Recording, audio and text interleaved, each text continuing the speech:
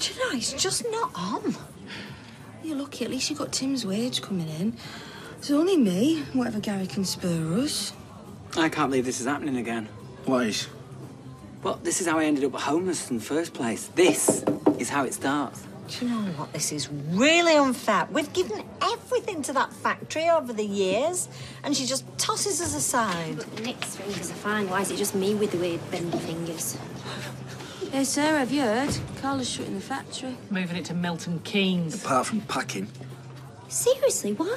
Well, apparently it's been losing money for ages. Well, does Nick know about it?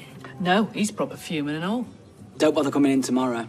It'll be closed. Yeah, and we're on strike anyway. What can I get you, Flower? Pint of lager, vodka, coke, and whatever the factory lot want.